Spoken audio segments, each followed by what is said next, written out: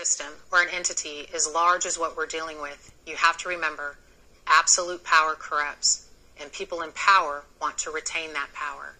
Money and corruption go hand in hand, and this is no different.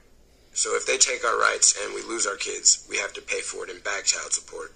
If we retain our rights and we get our kids, we still have to pay for it in back child support. But we are being billed through our children's names. So it's Medicaid paying for it currently, but whenever this process is over, we still have to pay for it out of pocket. It's a national problem.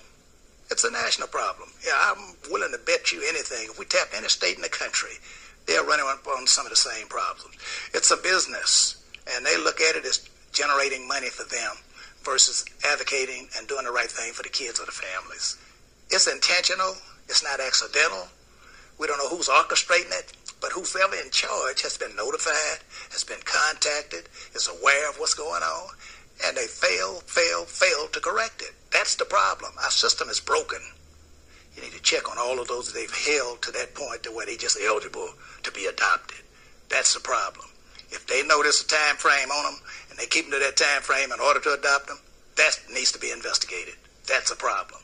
The higher up you go, the more separation there is.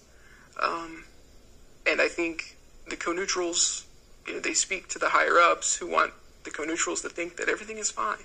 The amount of money that the co-neutrals are getting paid, you would expect they'd spend a little bit more time doing that job. There's corruption from the top to the bottom. First of all, it's a money-making scheme. There's a lot of money. Just as there are money in prisons, there's money in the child welfare system.